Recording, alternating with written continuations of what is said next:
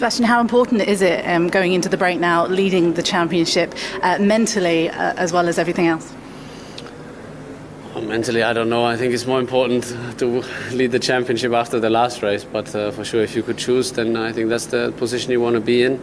You don't want to be on the back foot. So, yeah, equally the season is long. There's a lot of races to come, a lot of things that can happen. So, long way. But as I said, I think we have all the ingredients that we need to stay there and hopefully have a good rest of the season.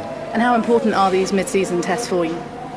Well, there aren't many tests, and testing is obviously limited, so it's important to get in the car outside the race weekend where you have a bit more freedom to try some stuff, both for the team and also for the driver, trying a couple of things. So obviously there wasn't a lot of time today.